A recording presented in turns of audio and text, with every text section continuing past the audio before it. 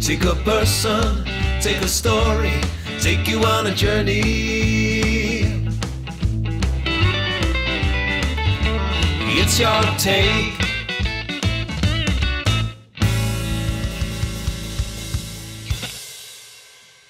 My guest today is a US musician who attended music school and then made the decision to move to New York City to chase his dream. It was here where he met musician Mark Knopfler whilst working at Rudy's Music Stop. He would join Dire Straits as rhythm guitarist after the departure of Hal Lindes. My guest went on to work on the seminal album Brothers in Arms, tour the album globally, perform at Live Aid, and play on the popular songs Money for Nothing, Walk of Life, So Far Away, and Brothers in Arms.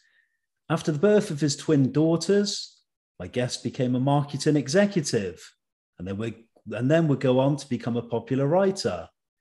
Today I talked to Jack Sonni about his life and his many guises. We discuss music, fame, and being in a successful band, fatherhood, and changes to his life and career. I should say we're good evening here. So I'm 10 o'clock in the UK and we're 4 o'clock in... Yeah, just about happy hour here in... Good afternoon. Whereabouts are you based in the States? I'm in a very small town called Taylor, Mississippi. Population 343 plus me and my dog, Abby. I'm about 10 minutes, it's a small town, 10 minutes south of Oxford, Mississippi, which is where the University of Mississippi is. So it's a college town, small community. It's just jam-packed with great writers, great musicians, great artists. It's a very blue dot in the middle of the Red Sea, as we like to call it here. Super liberal and progressive, and very supportive of the arts. And I feel quite at home here after traveling around the world.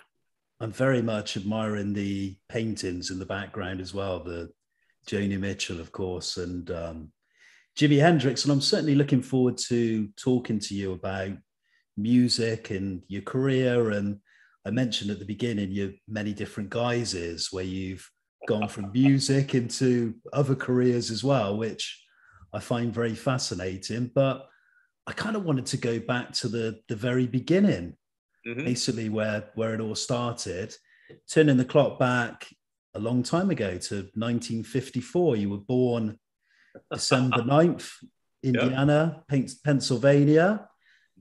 I just wanted to kind of paint a portrait to the viewers and the listeners about what your childhood was like and kind of just describe what Pennsylvania was like growing up, sort of, you know, what you can recall in the late 1950s and into the 1960s decade. Yeah, man. Well, you know, Western Pennsylvania out towards Pittsburgh, that side of the state. Both my it's the foothills and coal mining hills of the Northern Appalachia. And both my grandfathers were coal miners, spent their life working in the coal mines, something that I can't even imagine doing for about 5 minutes. I have my dad's side of the family is Italian. My mom's side of the family is Swedish and Polish. They are first generation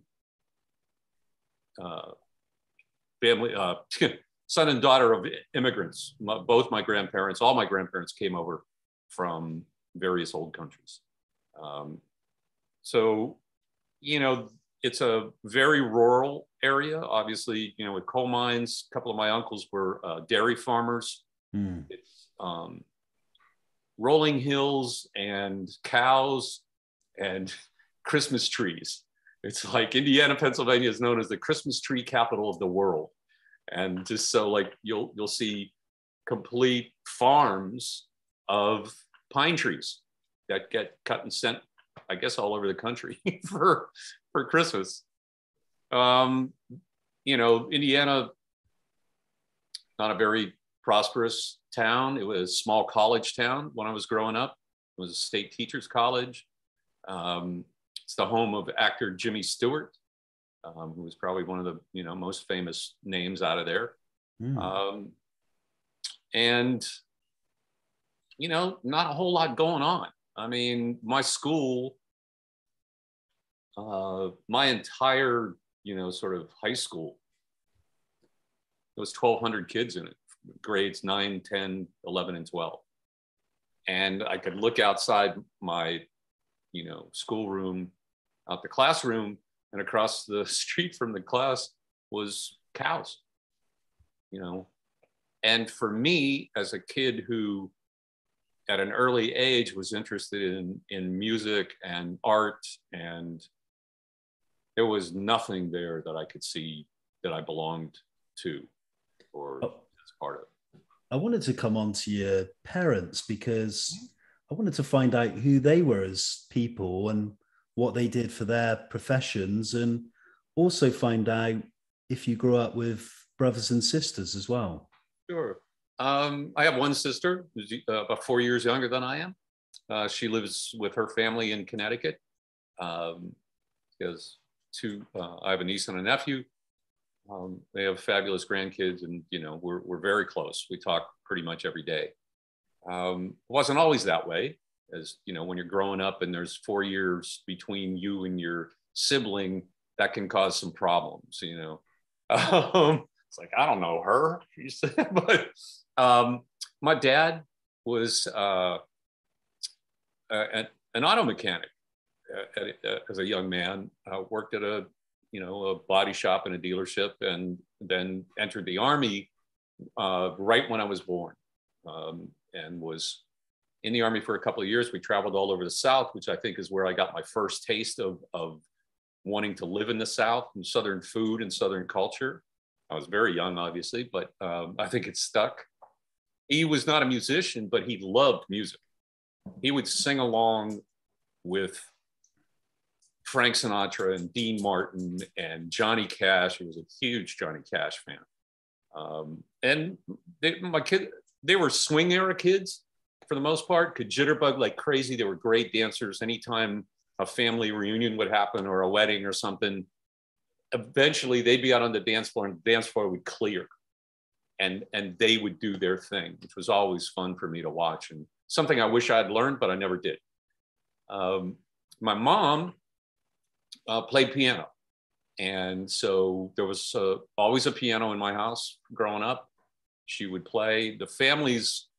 Both my families are very large, and music was a part of every gathering that we did. On my mom's side, there would be a Christmas dinner, and there would be 40 cousins and aunts and uncles, and all of the kids had to get up and perform some kind of music thing, which was always fun and terrifying for some. My sister always hated it, but I was always like, hey, I'll get up in front of anybody and sing and play. I could dance too. Watch this. Which I actually did take tap dancing lessons when I was a kid. Okay. So, my mom, they were no pun intended, they were instrumental in getting me into playing. The weird part about it was, I saw the Beatles. I was listening to music, mainly AM radio at that time. And in the States, AM radio was this fabulous mix of programming. You would hear, like, literally, you would hear Frank Sinatra, and then you would hear the Supremes or the Temptations. And then you would hear, early rock and roll or Johnny Cash. It was just all one. It wasn't all balkanized and segmented. So I got exposed to a lot of stuff. And the same with like the Ed Sullivan Show and any of the other music shows that started to happen. It was a really mixed bag. And I loved Motown. I loved that music as a kid. And I love dance beats. I love that sort of soulful rhythm, R&B, Stax, Sun, the early, Al Green, all of that stuff. I'm just a huge fan of, and was as a kid. And what I wanted to do was sing like Marvin Gaye. timeless music as well. That's very much stood the test of time. Yeah, you know, running my radio station for a while, I put it on, and it just, I mean, I love playing that stuff. And for me, the goal was, like I said, I wanted to sing and wear like a badass sharkskin suit and have dance moves coordinated with my band. But then I saw the Beatles, and man, like so many other, you know, musicians of my generation, seeing the Beatles on Ed Sullivan, and obviously had heard a couple of, you know, of the singles before that, but they really exploded here on the Ed Sullivan Show. And man, I watched that and was like, it was an out of body experience for me. And watching John Lennon, I was like, that's what I want to be. That's who I want to be.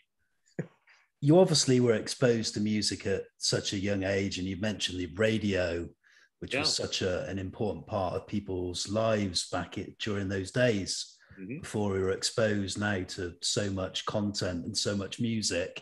Right. And you mentioned the Beatles, so many bands were just turned on by their music. But I kind of wanted to ask you went from obviously the passion of seeing and hearing these artists, but what kind of actually got you playing instruments? Because you started playing from quite a young age, playing guitar and piano and so on. How did you kind of make that transition from the actual listener to wanting to actually pick up the instruments and play for yourself? Well, again, I really, you know, I mean, I was taking piano lessons from the time I was about 9 or 10, and, you know, enjoyed it, but, you know, that's not what I wanted to do. And certainly at 14, no, I guess it was like somewhere around there, seeing the Beatles, I was like, oh man, I got to get a guitar. You know, I just have to have a guitar. And I would talk to my parents and go, okay, you know, piano's okay, but I want to play guitar. And the weirdest thing was like, there was some kind of strange speech vortex between my lips and their ears. And every time that I said guitar, they heard trumpet. And it was like, oh yeah, you can play trumpet. And I'm like, no, I don't want to play trumpet. I want to play guitar.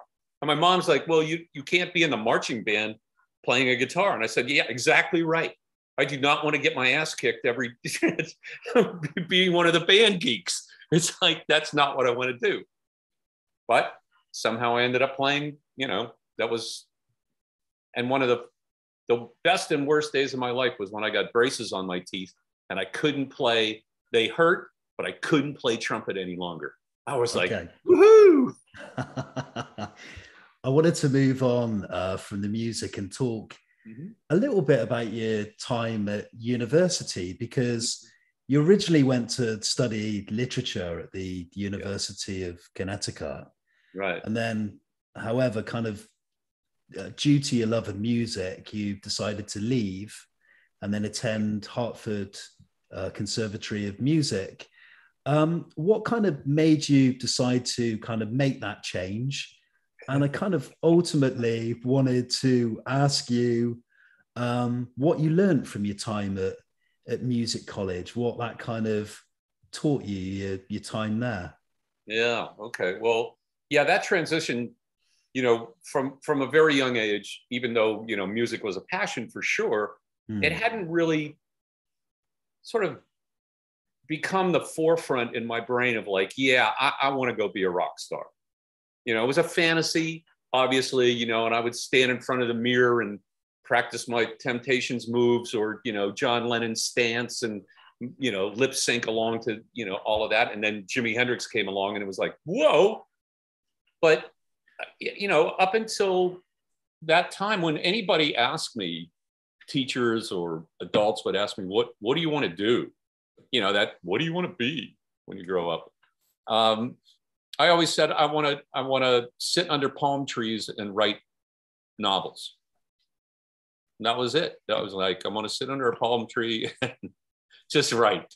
And, you know, so that was sort of the more prominent drive for me in going to school, when it was like, you know, you're going to go to college. It's like, okay.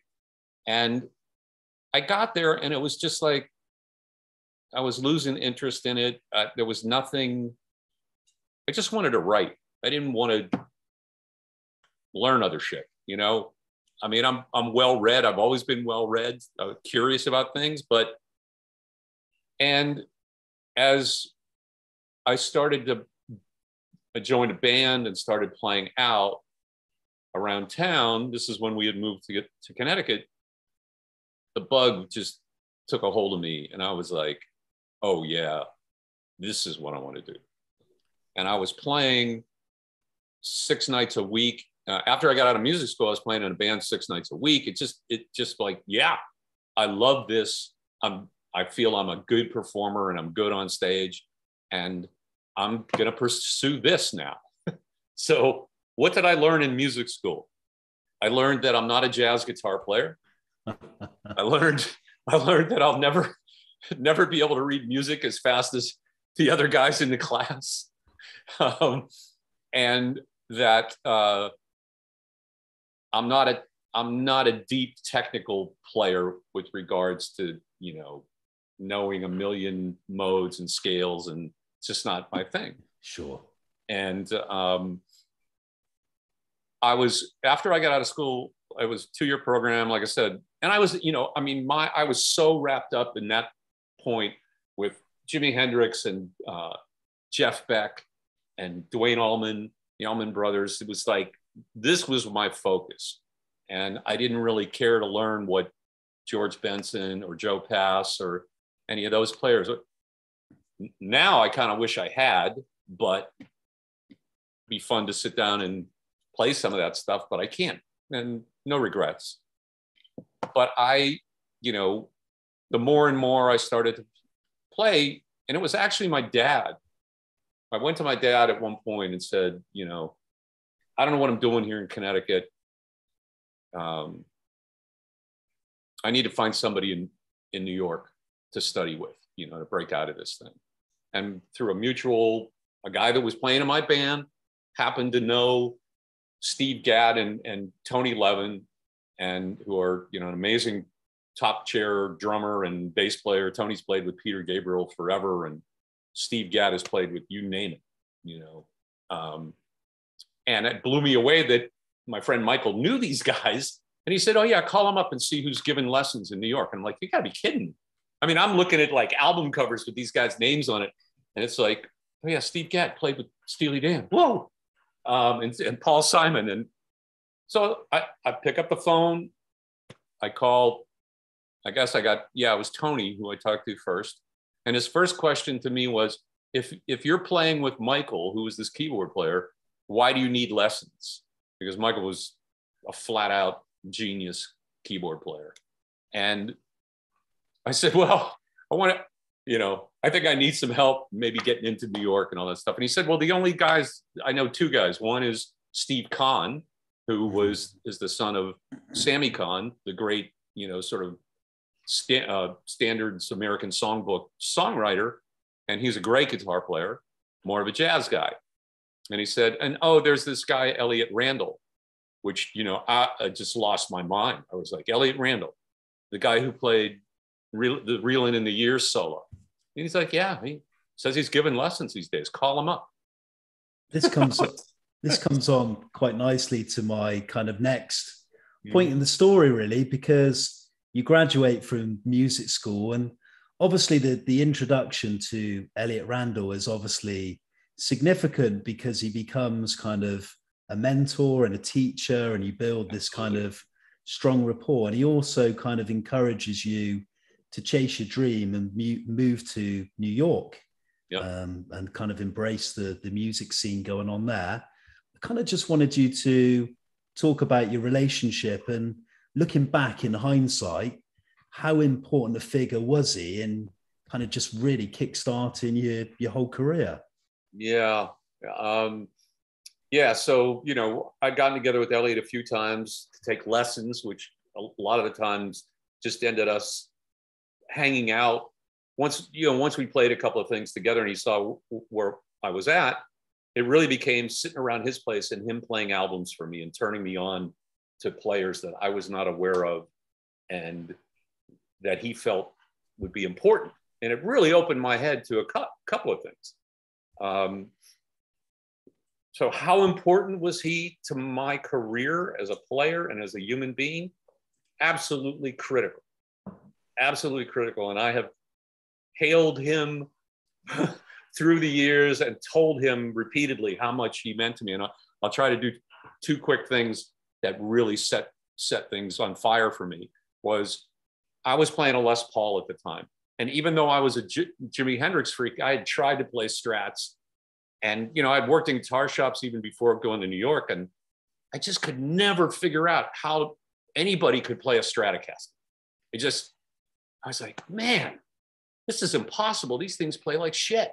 And I would pick up my Les Paul and go, yeah, but it didn't have that sound and didn't afford me to play the type of things that Hendrix was doing or the type of things I heard in my head, you know.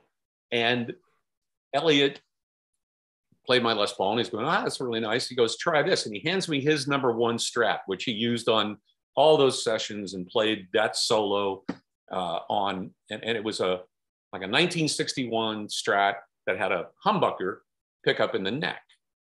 And I picked it up and was playing. It was like, oh my God, this thing plays like butter. It's nuts. And I started doing all these little Hendrixy things that I knew. And it's like, it was just coming out. And I'm like, what the hell, man? And he told me that he had replaced the frets with higher, this is in the days before you could get like real customized stuff done. And he said, these are bass frets. So they're fatter and higher. And I use really light gauge strings. I was like, shit. Okay.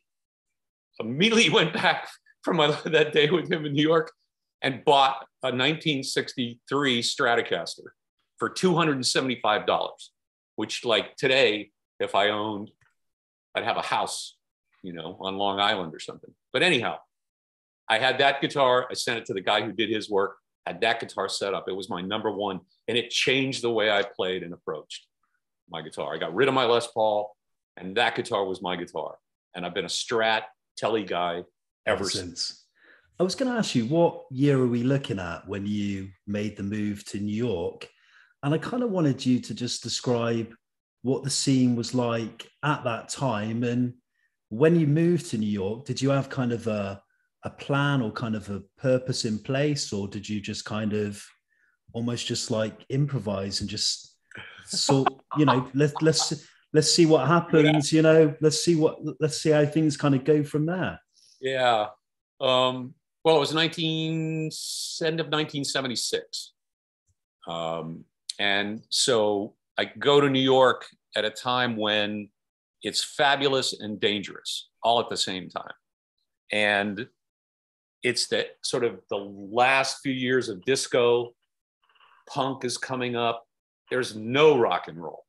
Yeah. It's all, you know, the Eagles and Journey and, you know, Boston and all that crap. Just whatever corporate, you know, kind of. So that's going on. The punk scene is coming up, and I'm not a big fan of that either, because I don't know. It just didn't. You know, like given my background, Stones, Hendrix, R&B, and while that stuff could be found in there, and the Clash, you know, kind of rubbed up against that, you know, and a bunch of their stuff. Hey, quiet. You know, it just, and they were more of a rock and roll band, I think, than most punk bands, at least in my thing. And it just didn't touch me. The Ramones didn't. I like the New York Dolls, but that was a different thing to me. They were more Bolan, you know, Bowie kind of stuff in my brain. Mott the Hoople. So the scene was just, it was alive and electric. I mean, you know, we're talking about this just massive influx of, you know, Madonna's coming up, Billy Idol's coming up, the singer-songwriter scene. I spent most of my time on Bleecker Street in Greenwich Village, which was more focused on a lot of singer-songwriters, great ones who got record deals and kind of launched out of there. And that's where when I formed my own band, because I quickly discovered, talking about a plan, I had no plan. Elliott said, why aren't you moving to New York? And I was like, I don't know. And I went home and told my dad, I said, I think I got to move to New York. And he said, I've been wondering what's taking you so long. And he drove me to New York and dropped me off at a buddy of mine's apartment who I shared a place with when I first moved there. And I started hanging around the clubs, and Elliott introduced me to a few people. And I quickly found out I was not cut out to be a session guy. It was like, not my thing. I'm not politically wired for it. I'm not that adept, and I can't read other than chord charts. So, getting asked to go do a Ford commercial and looking at, fly shit on a piece of paper was just not me. And I really, all I ever wanted to do was to play in a band. I just wanted to be in a band and, be Keith Richards to somebody's Mick Jagger, or John Lennon to somebody's McCartney. And I, formed the Leisure Class as my band in New York in 1977. And it's been the name of my band ever since. And I couldn't find a singer that I liked. And I just started fronting the band and singing. And so I'll tell you, the other thing that Elliott taught me, this to me is one of the most important things that truly changed my life. And I think, he came to see me play one night. I'd been in town maybe like a year and a half, and I was playing with a female singer-songwriter that he had done some work with, and he recommended me for their live stuff. And we were playing this small club in New York City, and it was Sunday night, I think. And Elliott came to see. Came and to check it out and see me play and all that kind of stuff. And we do the first set, and I get off and go sit down at the table with him, and he looks over and he says, "Are you having a good time?" I'm like, "Yeah, of course. I'm playing guitar." And he goes, "Well, it really doesn't look like it." And I was like, "Huh?" And he said, "Yeah." He said, these people, they come to see somebody do something that they can't do. I'm like, "Okay." And he was going to sit in the next set. And he said, it was almost like watch Grasshopper and learn, And he got up and just grinning, it kicked into the tune, and he was just grinning from ear to ear and making eye contact with people in the room and going up and smiling at him. And he grabbed a beer bottle and played slide and, was just looking at the other members of the band, and he was having a ball. And I was like, oh, and he gets off, and I got to go follow that, right? He gets off and he sits down with me, and he said, "Look," he said, "tomorrow when these people go back to work," he said, "they may not remember," her name was Jane. He said, "they may not remember Jane or the band, but I guarantee you they'll tell their friends that they saw me or some crazy guitar player playing." And he was wild and great.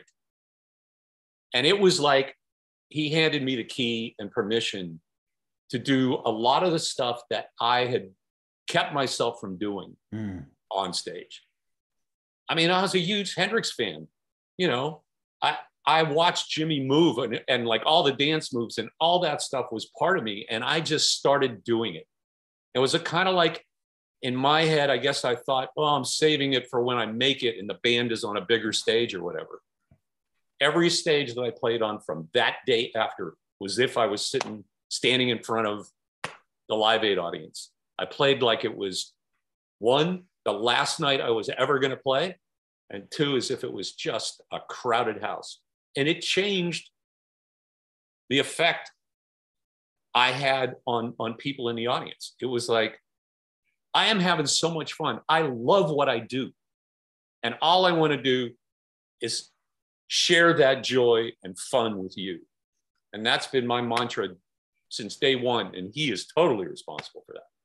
Talking about musical showmanship, we kind of move on to the part of the conversation, which I'd imagine you've been asked hundreds and hundreds of times before and recounted the same stories time and time again. But it's obviously such a significant part of your career and obviously your life as well. Yep. When you're working in a music store called Rudy's Music Stop, and in walks a huge artist and musician at the time, Mark Knopfler. But I wanted to ask you your initial kind of relationship with Mark when you first met him, and how that kind of went from him just being a customer in the shop, talking about guitars, and I presume asking you to recommend which guitar he should buy or which set of strings, to saying, actually, do you want to be in my band? And they're quite a big band. Yeah. So would you like to come on board? Well, there's a big gap in that time frame, but just I'm gonna be honest. Yeah, I'm gonna be really honest. There's a couple of things that like always surprise people, but this is the honest to God's truth. I was not a Dire Straits fan at all. I heard Sultans of Swing one night with other members of a band I was in at the time, not the Leisure Class, but other members of a band that I was in at the time that had a recording deal, and we were getting ready to go out on the road. And we were in a car together, and the other guitar player in the band, Sultans came on, and he cranked it up, and he was all excited, and he said, "This is the type of thing we need to be doing. We need to be getting back to the roots and all that stuff." And I went, "Well, if that's what you're going to do, I'm out." I mean, I'm in New York. I'm a Hendrix freak. Peter Gabriel is happening. Talking Heads is happening. Adrian Belew. I mean, funky, more electric. David Bowie's stuff with Earl Slick and Carlos Alomar. That's where my head was at. And that's what I love to play as a rhythm guitar player. Like the first time I heard Stay on the Bowie's Station to Station album, that had that same effect to me that Sultans had on the other guitar player. I heard that and was like, that's exactly what I want to do. This hard rock, funky thing.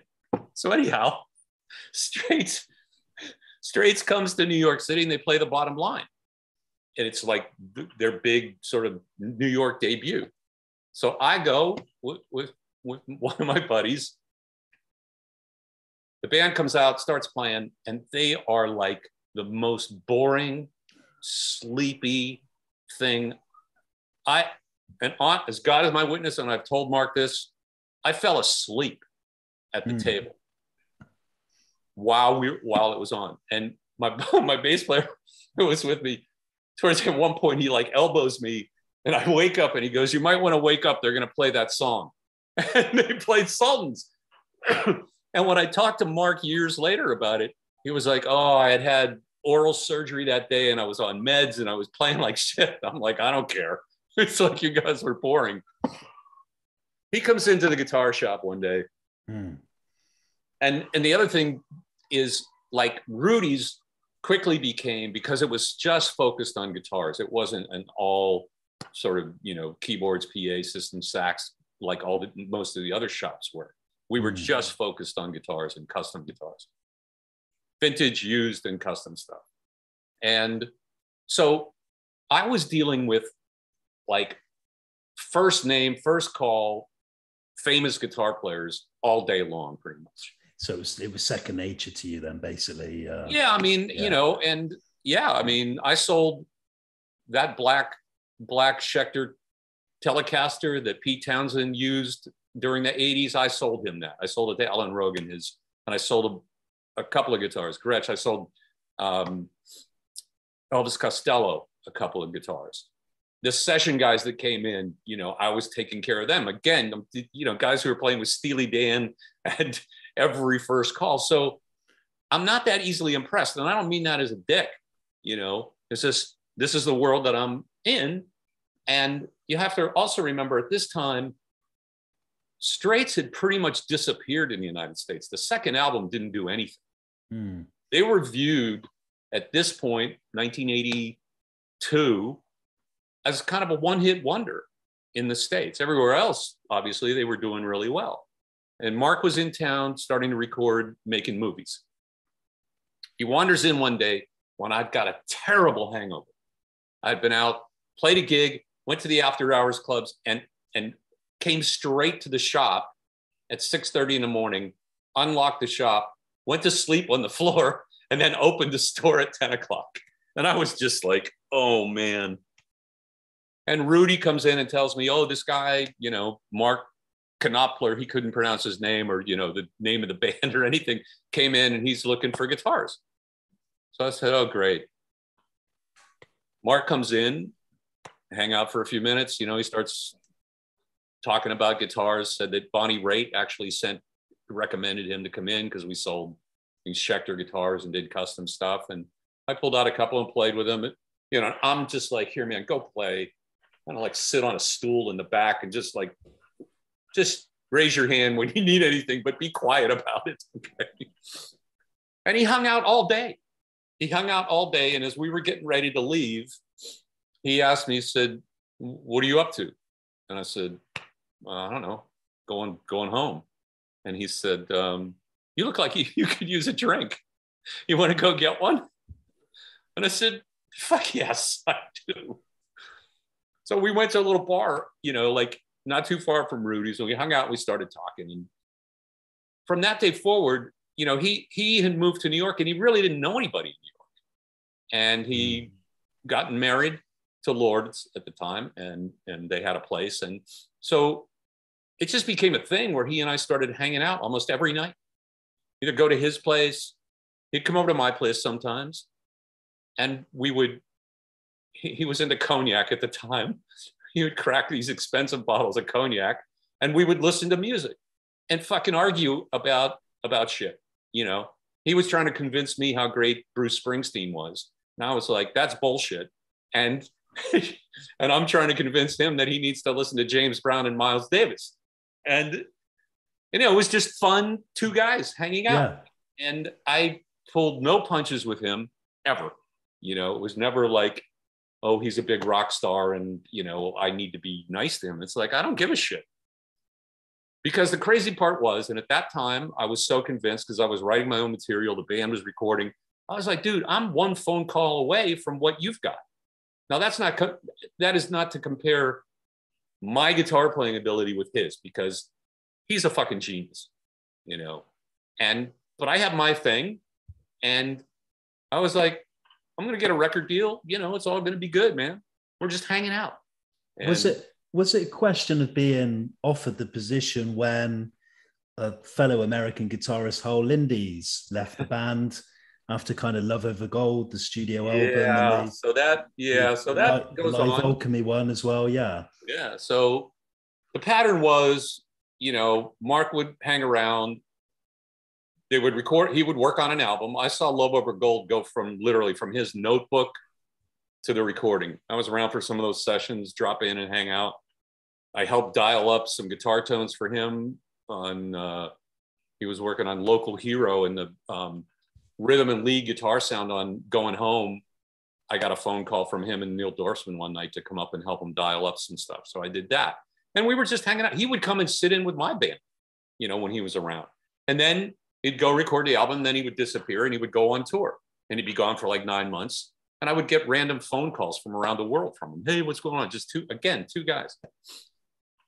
At the end of 1983, I got kind of ill, a little bit of a mystery disease. And I really made the decision at that point that I was going to give up playing, pursuing the rock star dream, and go back to school and study literature. I didn't tell anybody about it, but by December of that year, I'd gotten accepted to Fordham University in New York City. And I was going to go to class and I was going to work at Rudy's, and who knew what, no plan after that, you know. And in the meantime, Mark was down in Montserrat. He had been in London rehearsing, and he was in Montserrat working on the album. He came home to New York City for Thanksgiving, which is, you know, just a few weeks ago. And we were sitting at the bar together, as we always did, and we were talking about shit. And he starts bitching and moaning about, you know, how things are different than when he started, and that bands are weird. And, you know, he had just wanted to play in bands, you know, he missed playing with friends in a band and all that kind of stuff. And I was like, yeah. And then he starts telling me that I should quit. You know, he said, you should just work at Rudy's and have a good life. Believe me, I hit the lottery, blah, blah, blah. And I'm like, oh, it's easy for you to say. It happened for you. Now, in the meantime, I've already made the decision to quit, but I'm not telling him that. So that's Thanksgiving. He's complaining you know, and to be honest, and listen, I've never spoken to Hal. From all accounts, you know, people that know him, he's a lovely guy. I've heard him on you know, the recordings. God bless him. I can say that Mark was never really happy with his contributions, specifically on recordings, that he felt that, at least that's what Mark told me. And again, I don't know, there's two sides to every story, maybe three, but I'm just saying, so that was going on in the background. A couple of weeks later, I get my acceptance letter, and it was like right around this time, right? My birthday's coming up in a couple of days. Next week, next Thursday. It was right around this time I get the letter of acceptance to Fordham, and I'm like, woohoo! I call my parents, I tell them I'm going back to school, and I'm gonna do this, and they're like, well, it's about time, yada, yada, yada. I don't have the conversation with Rudy yet, because a couple of days later, Mark calls me up, it's early in the morning. I haven't quite gotten it up to go to work yet. Phone rings, I pick it up, and it's him. And it's honestly not that unusual, because he would call me from all over the world. I would get, you know, crazy phone calls from him just to talk, you know. And he says, hey, down here, we've had to make some changes. What do you think about coming down and finishing the album and doing the tour with us? I was like, I wasn't even awake. I hadn't even had any coffee. I like banged the phone down on the floor. I was, is this a crank call, dude? Who is this? He's going, no, this is, you know, not bullshitting you. He said, yeah, you know. And the first thing that I say is, Mark, it's coming into the Christmas season. I can't leave Rudy's during the holidays. Are you out of your mind? and he's like, he starts laughing. And he said, because I'm like, I can't do that to anybody. That's my job. And he starts laughing. He goes, don't worry, I've already talked to Rudy. So he had the conversation with Rudy before he called me. And, you know, then I went into work and saw Rudy, and, you know, it was like it was on. And literally, so Mark said, don't worry about it. We're going to take a break over Christmas. We'll come back down in January. So he came home. We hung out. I helped Rudy through the Christmas season, and literally went from working in the guitar shop one day to getting on an airplane, first class for the first time in my life, and flying to Montserrat with Mark beside me, Neil Dorsman across the aisle, and in the chair in first class next to Neil, who was the engineer and producer, were the master digital tapes strapped into their own seat on the airlines. And I'm like, oh man, this is rock and roll. This is what the Allman Brothers used to buy plane seats for their guitars. I've made it, you know. And the rest is history. But I kind of wanted to ask you, you obviously friends with Mark for so many years, and then your kind of first project is recording the now seminal album, Brothers in Arms, which was a massive commercial success, and the global tour, which went on, I think, for so many years around the world. But what was it like recording that particular album? And I also wanted to ask what it was like working under Mark's kind of musical direction. Couple things I want to say first, that in all the years that we were friends, it never came up. I never mentioned, he never mentioned me playing in that band. It was never, at one point, Mark actually, you know, in a drunken evening for the two of us, he turned to me and he said, what is it that you want from me? And I was like, I don't know, another glass of cognac. This is good shit. Or listen to some more Miles Davis. Yeah, exactly. Can we put on James Brown Live at the Apollo instead of Bruce Springsteen? You'll be getting a lawsuit on your hands from the boss man. Yeah, I know, man. I made it really clear to him that, you know, I'm just here to hang out as friends. I don't need anything from you, and I don't expect anything from you. And if you ask me again, our friendship is over. And that's sort of the Italian in me. It's like, dude, you know? So it never really came up. So when I got there, they were already 3 months into the recording. they had struggled to make it work, it seemed, when they were playing bits and pieces of what they were working on. To me, you know, I was listening to it. And one of the things Mark told me early on, and one of the reasons that I think I was there, was our relationship was based on pretty, you know, unfiltered honesty. You know, he knew that if he was going to ask me a question, I was going to give him an honest answer, my opinion. So he's playing this stuff for me, and I'm listening to it, and I actually turned to him and said, "You've been here for 3 months, and this is what you got?" I said, "Man, I was like, what the hell?" Honestly, I mean, it was like, I couldn't make heads or tails of it. And he had changed his approach to recording from the other times when he'd done other things with the band. He had spent time with Brian Ferry playing on, you know, I think it's Boys and Girls. I think there's a couple of tracks on that Mark played with. And those guys, you know, Brian and Rhett Davies, like, it was all vibe in the studio. They would create tracks, and then Brian would write some lyrics and kind of follow it wherever it went. And Mark seemed to be like playing with that in his approach to it. It's like, we worked on some of the tunes, let's see where it goes. And that confused, I think, a lot of the guys in the band. That's my, you know, my assessment. And so it was over the next 3 months of recording that things started to take a little bit more shape. My involvement in that recording was, as far as actually playing and recording guitar parts, there's only one, and that's on The Man's Too Strong. I helped shape the bass part to Right Across the River, and, you know, had some input on Money for Nothing and So Far Away. And by that, I mean just sort of what Mark's approach would be, what instrument he might play, you know, parts and things like that. So, you know, and every night afterwards, I would spend time with him, and he would ask me what I thought about this or thought about that. And, you know, and I would tell him, you know, it's just like, I think this is working, that's not working. Please, you know, the line, see the little faggot in the tutu and the makeup.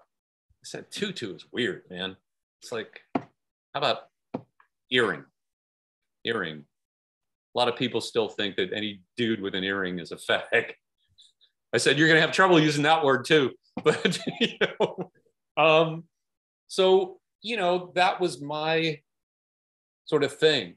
I wanted to, at this point, go from the actual recording of the album to the actual tour, 1985.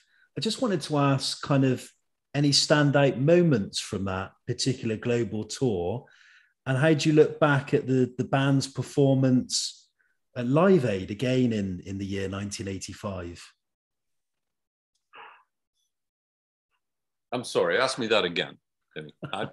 Sorry, I just got a text that I needed to answer real quick. No, that's fine. I wanted to kind of go from the album to the actual Brothers in Arms tour. Yeah. I wanted to ask any standout moments from that particular tour and how you look back at the Live Aid performance.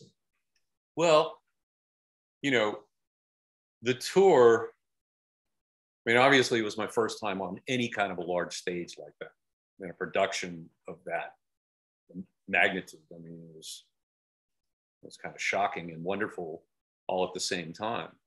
After years of playing nightclubs and doing kind of smaller tours, to be able to like step on stage with this massive band and hear myself, hear my vocals, and hear my guitar playing was just was like, oh my God, this is incredible, you know, because it was loud and it was beautiful.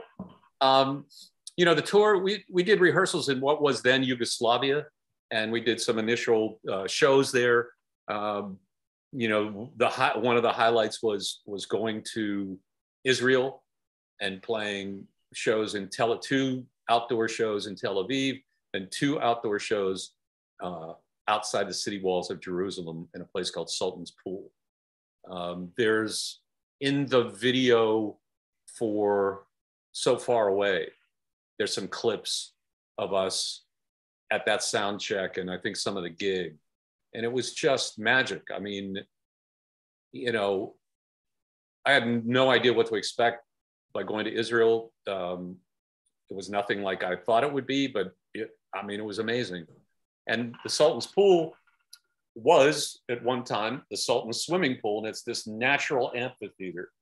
And, you know, the band is in the deep end and playing up against the wall, and the city walls of Jerusalem are just there, and people were sitting up there, people were in trees, there were helicopters and security flying around. It was just amazing. And when we did Brothers in Arms, I was in tears, and I know Mark was emotional about it as well.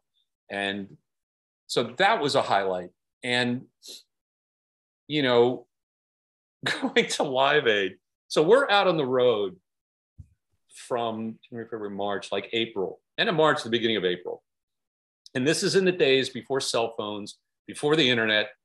And you were lucky if you would find a hotel that had CNN or maybe MTV, but it would generally be, I don't know, the German version or the French version or whatever. You'd be watching it. So the first we heard of, at least I heard, and so most of the band heard of this Live Aid thing, was we were on the bus one morning, I don't know, Belgium, south of France. I have no idea where it was, but it was in the middle of the early part of that tour. Tour manager gets on and goes, "Hey, everybody, you know, when we get to London, we've got a bunch of dates at Wembley Arena. It looks like they're all going to be sold out, blah, blah, blah." And in the middle of that run, Bob Geldof and some other folks have put together this big charity called Live Aid for Africa, and the band's decided to do it. Now, by the band, he meant Mark and John. And so they've decided to do it. And everybody just kind of went, okay. Like, sure. Everybody puts their headphones back on and tries to go to sleep to the next town. And it wasn't until we got to London, the early July, end of June, maybe July. And I'm in my hotel room and I flick on MTV for the first time in English. And there's all this talk about this thing called Live Aid. I'm like, holy shit, this thing is huge. And then I start getting messages from friends in the States going, "Are you guys really going to be part of this? Do you know it?" And I'm like, I have no idea what this thing is. We literally went across, we were playing Wembley Arena. Yeah. And I know I've told this story a bunch of times. 14 shows, all sold out. In the middle of that run was Live Aid. We performed at 4 p.m. or something like that. We literally walked across the parking lot, played our 20 minutes, and walked back across the parking lot and did a gig that night. So I missed, I missed hearing Queen. We were 20 minutes after our set. We were across the parking lot back in Wembley Arena. So I missed one of the greatest performances of, our generation, or of many generations. I thought our performance was pretty damn good as well. But man, Freddie and those guys that was phenomenal, absolutely phenomenal. So I missed all of it until I got back to my hotel room at 11 that night, 11:30 that night, and caught a couple of the last things and turned off before they did Let It Be. Because I don't need to hear that song ever again in my life. Incredibly, you achieve your ultimate dream of being a rock star, and kind of many a young boy's dream of wanting to be in a rock band. But before I finish the interview, I kind of wanted to talk about 1988 onwards, because you changed careers. It's incredible. You become a father to 2 twin daughters, and then you decide to kind of give up music and a new career, second career as a marketing executive. Mm-hmm. I kind of wanted to ask you, how did that all kind of come about, really? Well, it's a combination of things. My music career I didn't leave music career, really. It was gone before that point. Mark decided to take his pattern, like I described, of kind of writing a new album, recording a new album, going out on the road, touring for a year, taking a little bit of time off. That pattern he had repeated for a long time. And the assumption was that that was just going to continue, but it didn't. You know, he decided to take a long time off and figure out what he was going to do, which, you know, God bless him. I mean, he has that right as an artist, obviously. And, you know, even though there had been many conversations between him and I during the time I was with the band about things that would or might happen together after that, never came about. So there was a period of time where I was sort of hanging around waiting and talking and working on some of my own stuff and talking to him about what might happen, and nothing did. And it was at that same time that I got married and my daughters were born.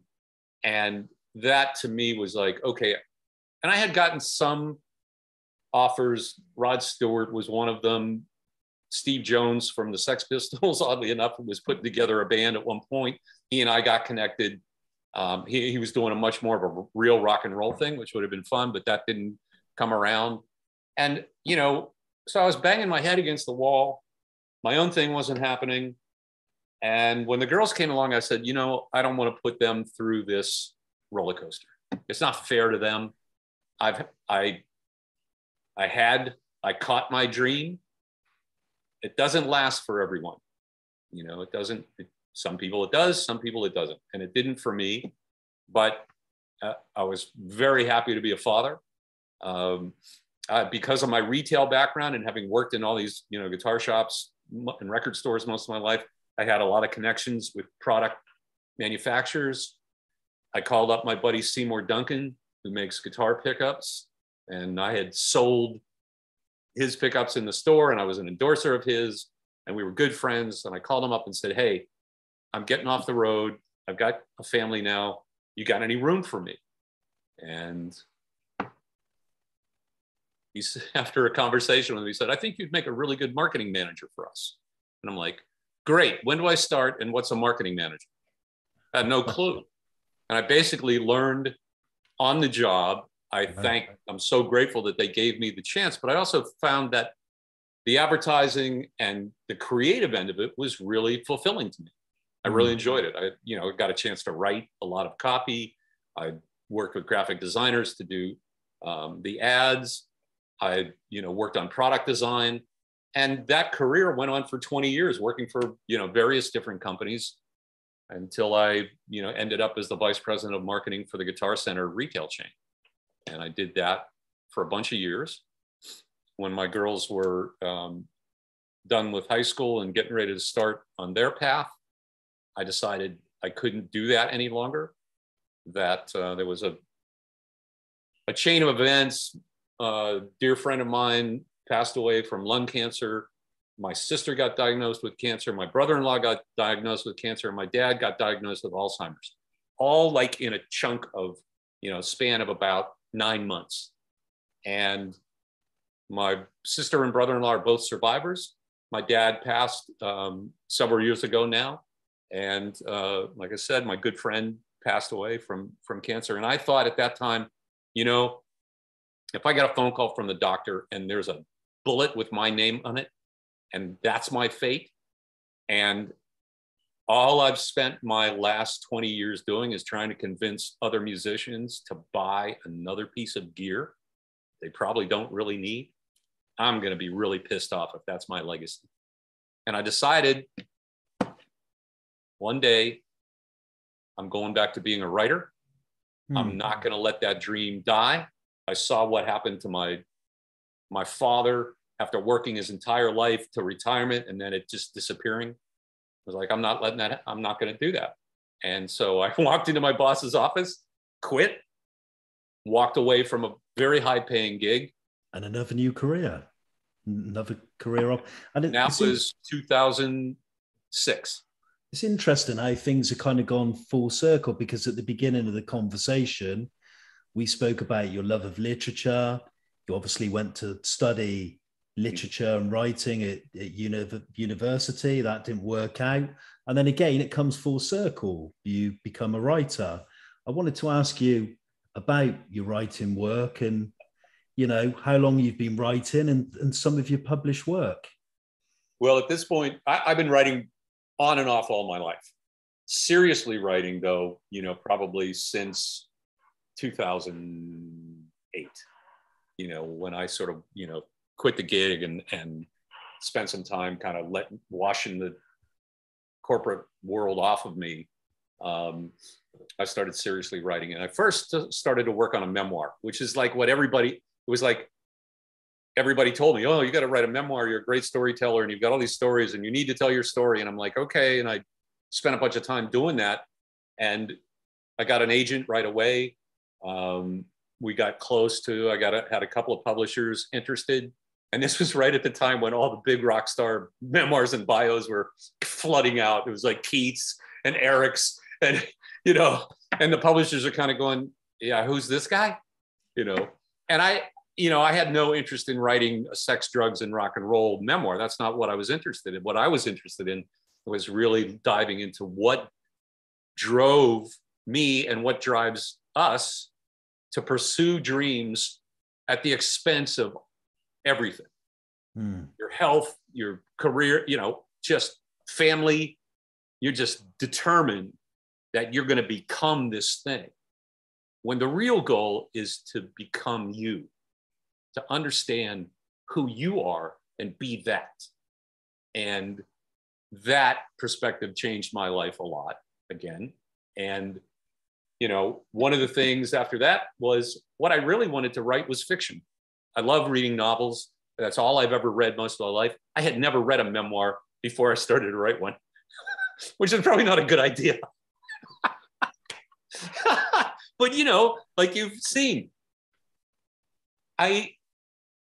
whether consciously or unconsciously, I somehow have a trust in my instinct.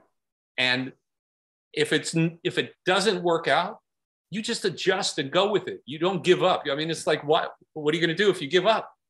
And, you know, I have a finished manuscript for a novel.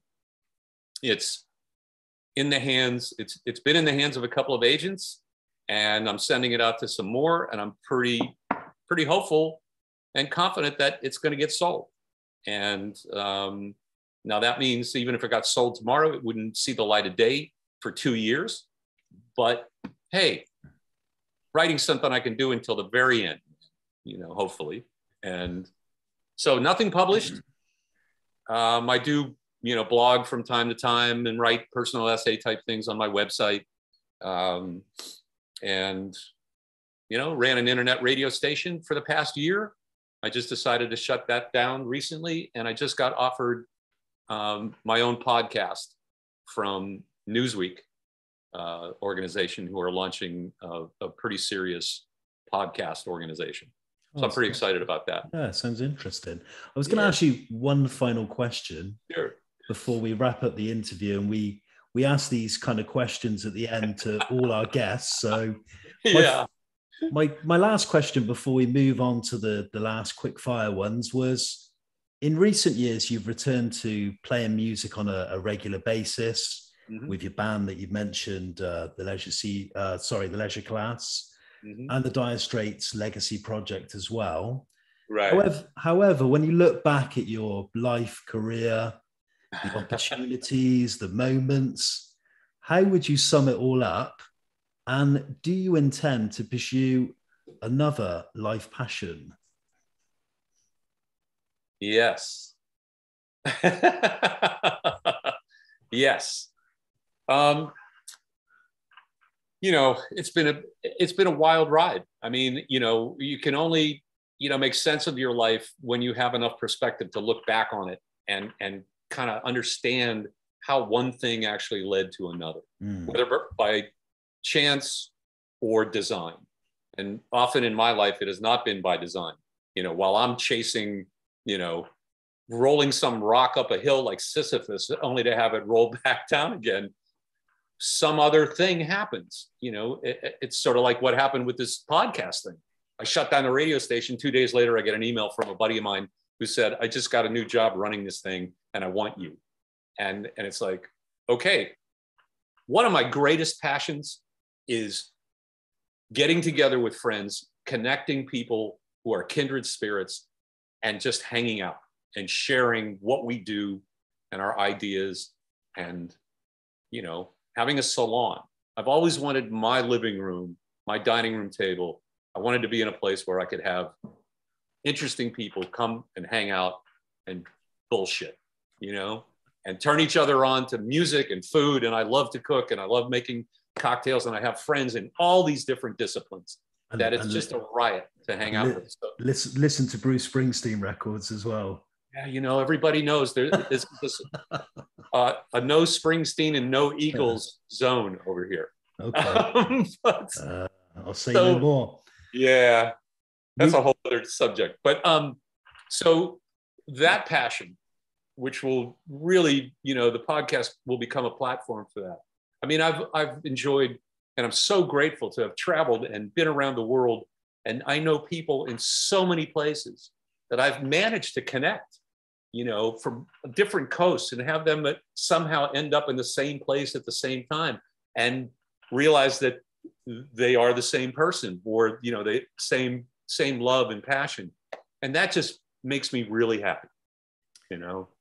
We move on now, Jack Sonni, to the questions that we ask all our guests.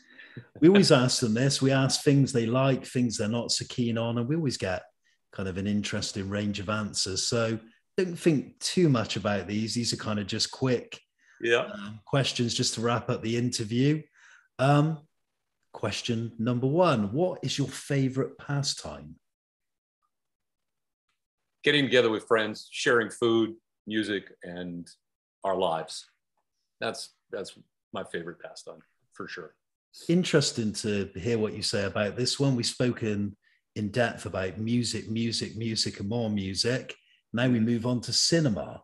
What would you say is your favorite film, and why? Well, you know, the knee-jerk reaction is the Godfather trilogy, and that's, you know, besides being absolutely brilliant, and my Italian background, recognizing a bunch of the characters in it. But there's a movie called The Assassination of Jesse James by the coward Robert Howard, which is starred Brad Pitt as Jesse James, Casey Affleck as Robert Howard. The cast is just fantastic. The screenplay, the script is almost verbatim from a great book by Ron Hansen.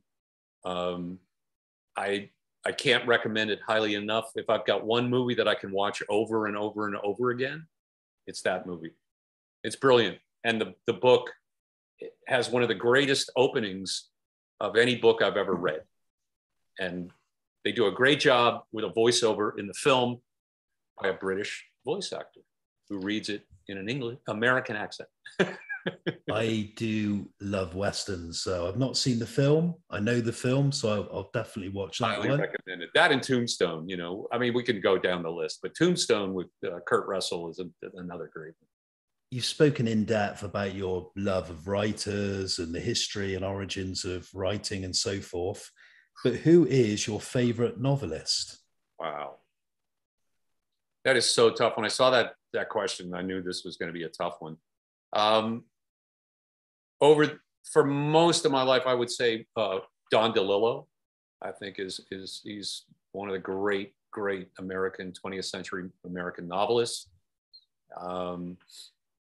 Of his latest things, he's kind of fallen out of my favor. I'm not quite digging what he's up to.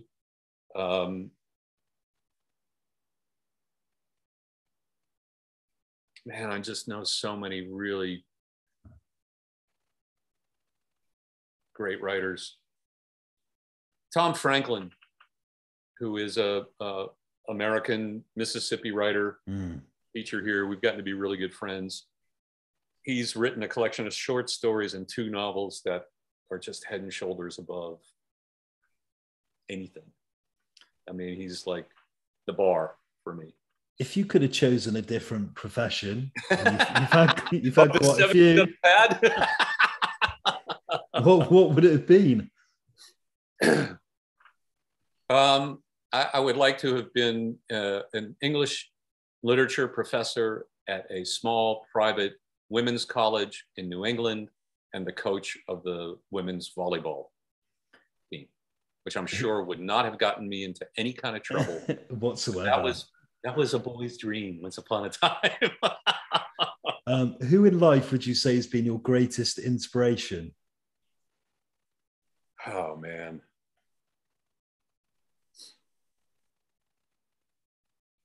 That's really tough.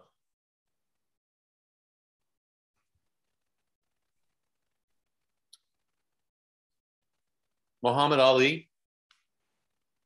You know, I mean, it sounds cliche, kind of, really, but you know, I don't know how much more of a human being, you know, who stood for his beliefs.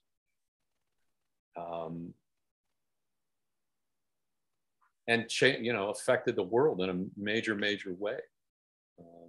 Certainly put boxing on the map. And to be honest, the Thriller in Manila is still probably my favorite boxing fight of all time. Ali versus Frazier, part 3, and what a brutal fight it was. It could have been anyone's, you know, anyone could have won that. Probably the fairest result would have been the draw, in all honesty. Incredible fight. Absolutely. Do you read a newspaper? And if so, which one? I do. I read the Washington Post. It's, I don't know, you know, these days, fair and balanced, I don't know. But I read it for sort of the news and the opinion section if I really want to get my blood pressure up. Well, next one, what would you say is your favorite food? Oh, man. Come on. Pizza. Pizza. Fried chicken. Pizza. Fried chicken. Pizza. Pizza's definitely man, it's a tough one. You know, the last meal, definitely got to be pizza. Next one, who would you say is your favorite cultural icon? You know, interesting, because, you know, the inspiration thing and this, I thought about this, it's like, and I'll get into trouble for this too, but at one point I was going to switch that to Muhammad Ali. But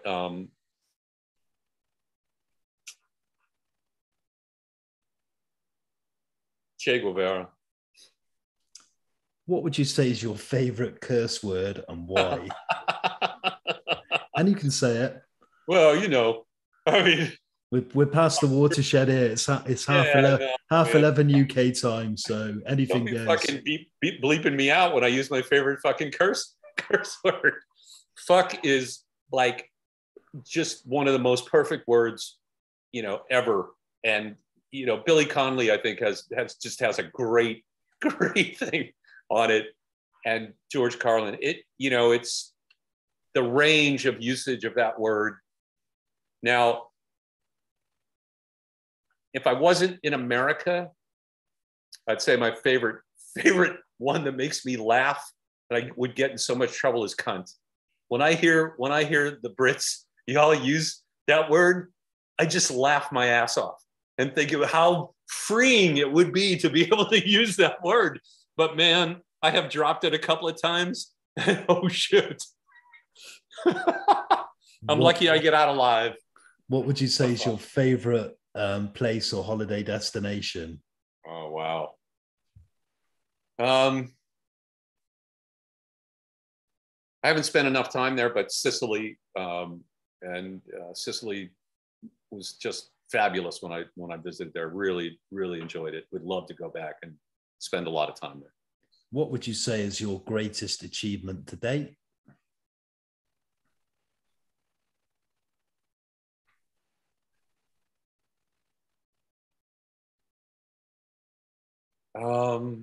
I'm going to tell you this with a caveat, okay?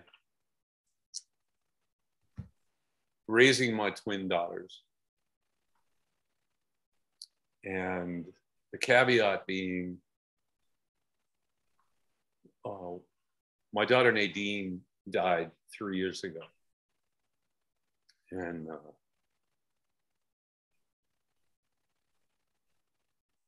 that's a guilt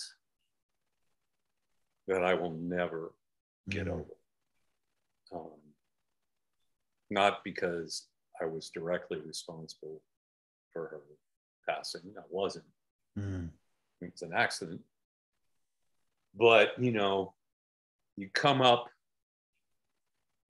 in my cultural background, and you're, as a father, it's your job to protect your kids. And I failed at that. So what was all these different things, all these guises, as you've called them, all these coats that I've put on throughout my life, and personas, which become your identity. And that's actually what my memoir was dealing with. You know, you become a rock star, finally, your identity gets wrapped up in it. And when it disappears, it crushes you, because that is no longer your identity. And you have to answer the question, well, what are you then? Who are you then?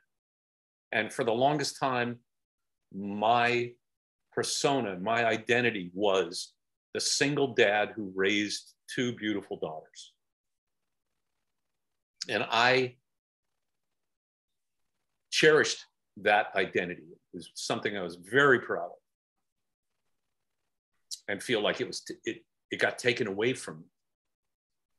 So I had to spend time once again searching for my identity and how to come to grips and terms with the fact that, yeah, I was a dad who raised twin daughters, but I no longer have twin daughters. So when the conversation comes up about that part of my life, there's always that unspoken reality that if someone doesn't know that part of it, I am conflicted about, do I say anything? Do I tell people?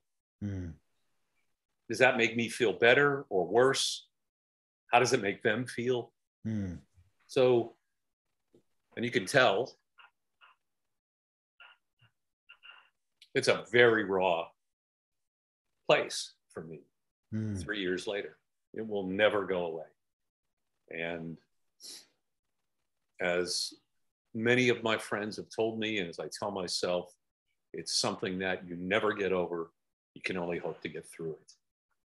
And that's, I give my other daughter, Katie, so much credit for her being stronger than me and helping us as a family get through it. My final question is, how do you wish to be remembered, Jack Sonni? Well,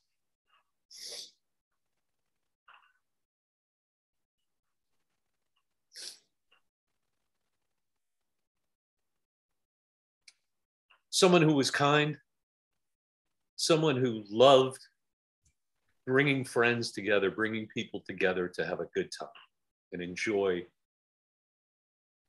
being in each other's presence. I think that's a nice note to end on. And I wanted to firstly thank you kindly for giving up your time, an hour plus of your time to do the interview. It's been a pleasure. And to be honest, it's been, for me, a really insightful and interesting journey, what you've done in your life. And also it's kind of been almost a bit of a tuition as well from, you know, all the great things you've achieved, and obviously tragedy, which you've spoken about at the end of the conversation. Thank you for being so honest.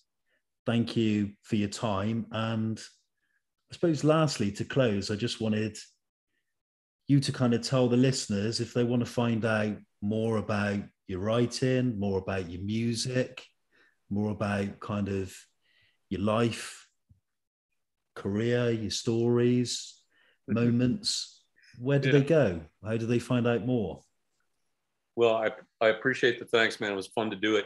And I, enjoyed talking to you for sure. And it's always, kind of interesting to revisit a lot of these things for me. And, when you ask me to do it, and you're going to get, when when you ask me these questions, you're going to get the honest answers. And it's welcome to Planet Jack. This is what you get, baby. So with regards to like where folks can find me, jacksonni.com. You know, my website's out of date. It's being rebuilt, but that will be the focus of, you know, where I cut off all of my social media platforms. It's just, you know, a waste of time and a toxic wasteland. And so the website, and when the news about the podcast will certainly be there until when that gets launched, and you'll get to hear a lot more about what's going on Planet Jack. So. Thank you again, Jack Sonni. And yeah, we'd love to see you in the UK, you know, always welcome, and love to meet you in person. Absolutely. You know, if the plan is hopefully come spring into summer, you know, the leisure class is looking to get out and do some touring. And man, I would love to get back and play some pubs. Be awesome. Have a nice pint and get down to it. It's been an honor, a pleasure, and thanks for being on your take. Got it.